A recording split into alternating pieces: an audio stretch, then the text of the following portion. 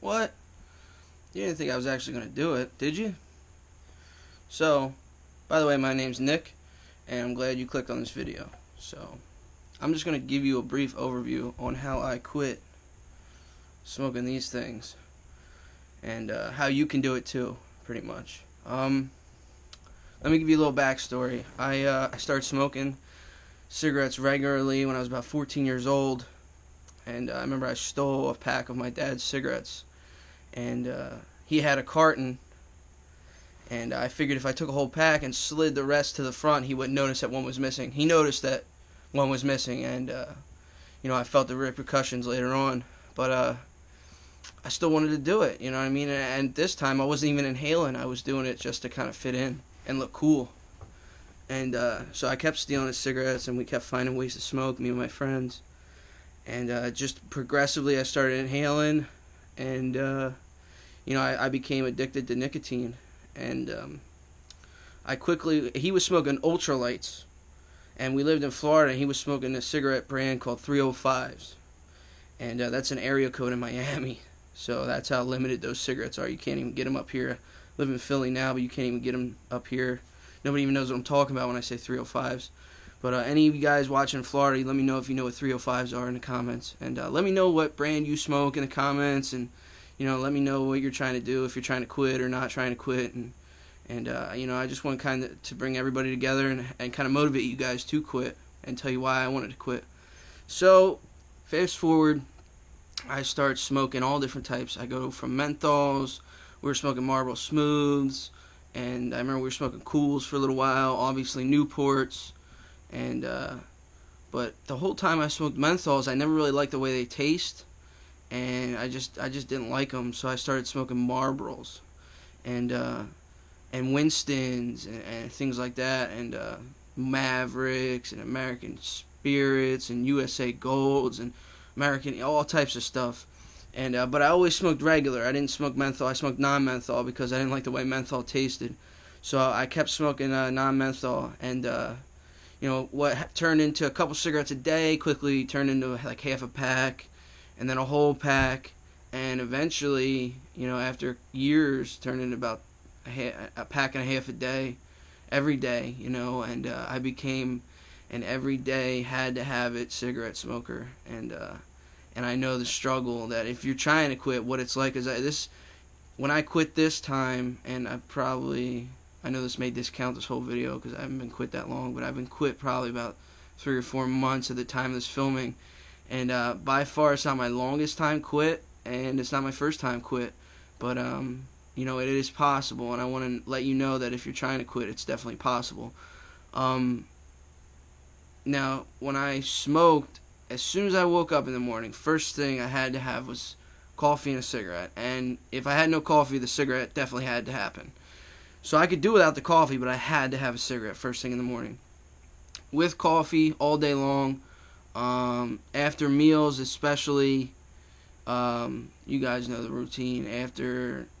And I would exercise. I remember being young and smoking and being like a cigarette smoker and like running for like miles and like exercising, and then after the exercise, like lighting up a cigarette, like nullifying the whole entire exercise, and like it was ridiculous. Like my brother would look at me and he'd be like, "Dude, didn't you just like run, and now you're smoking a cigarette?" And I'd be like, "Yeah, and I'll make up some freaking excuse for why I was smoking, and I'm gonna quit. I'm gonna. It sounds like a car engine trying to start up, just never gets started.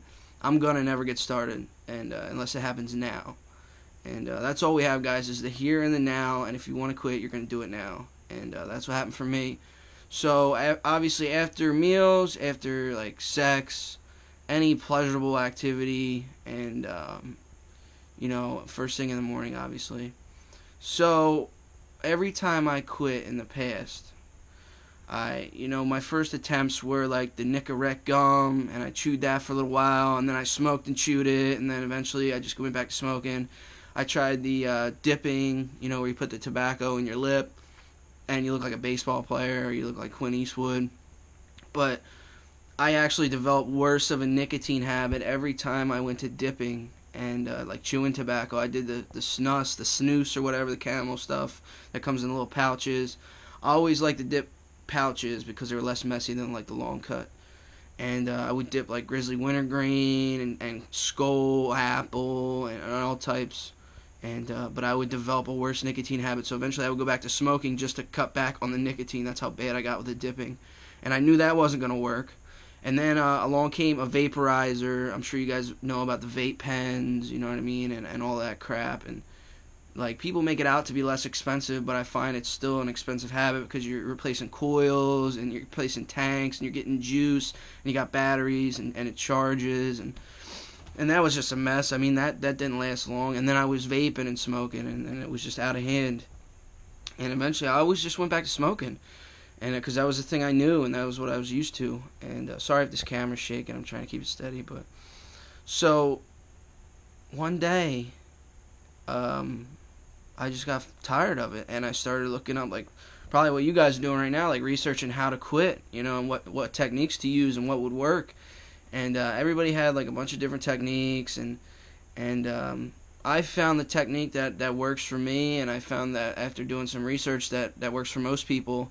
And this is my opinion, and it has worked for me every time I did quit, and it's cold turkey. Like, I had to quit. For me, I had to quit cold turkey, and that was the route that has made me most successful. And it is hard. It's not easy, but it is possible. Like, I'm sitting here today as a living example that cold turkey quitting smoking is definitely possible if you want it bad enough and you're willing to go to the lengths it takes to not be a smoker. Like, I really had to want it before anything else. Like, if I really didn't want to quit smoking, I really never was going to. But when I did decide that I was done with it. I was tired of this filthy habit. Like, it made me feel like crap, and I was just it was like starting to get a smoker's cough, and I like had trouble getting upstairs, and it was just nasty. You know what I mean? It was just bad, and so I decided to just quit. And I had like half a pack of cigarettes left, and I put them in my drawer, and I just left them.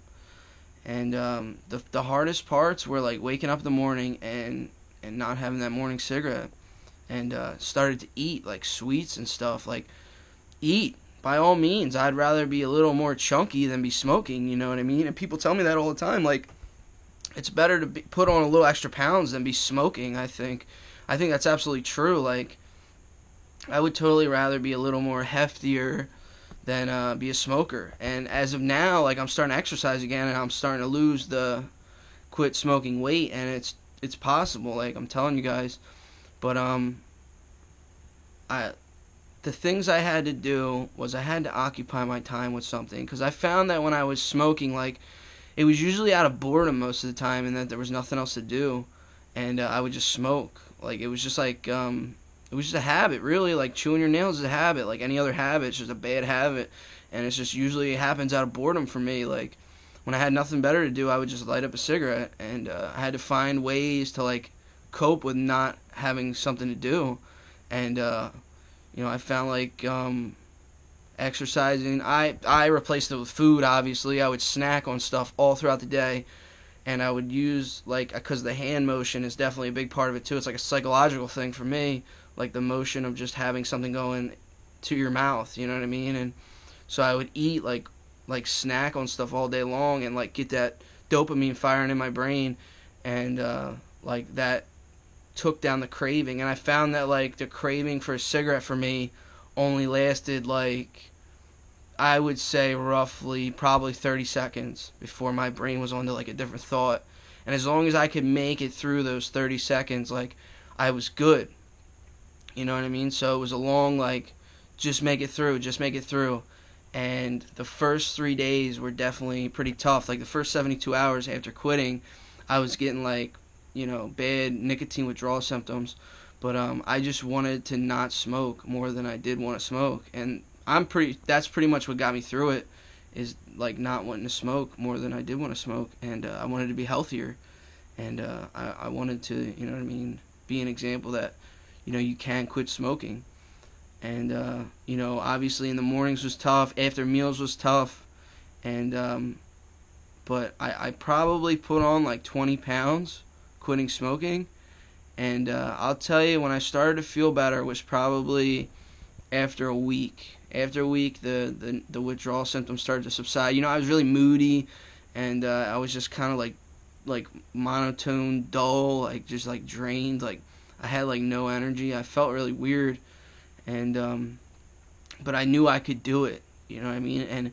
And it was just, I knew I could do it. And I know if you're watching this video, you probably want to quit too, and I know you can do it too, and it's definitely possible. And it's really good to not smoke anymore. And I have people around me that smoke, and I have secondhand smoke all day long, and I deal with secondhand smoke, and I deal with smokers on a daily basis, and they're just like dumbfounded, like, how did you quit? And I try to tell them, you know, and it's possible, and I just don't think they're ready to quit. Maybe it's just my opinion. Maybe they do want to quit. I don't know. But I wanted to quit, and I did. And if you want to quit, you can too. And I just wanted to share this message with you guys that it is possible. And you know, maybe I'll do another like couple month check-in with you guys, and I'm gonna lose weight, and I'll check in when I've lost the weight, and I'll show you guys my status update. And I want you guys to leave comments below and like tell me your journey and what you plan to do, and I'd like to interact with you guys and like help you guys out and try to help you guys quit if possible too. But if you like this video, make sure you like it.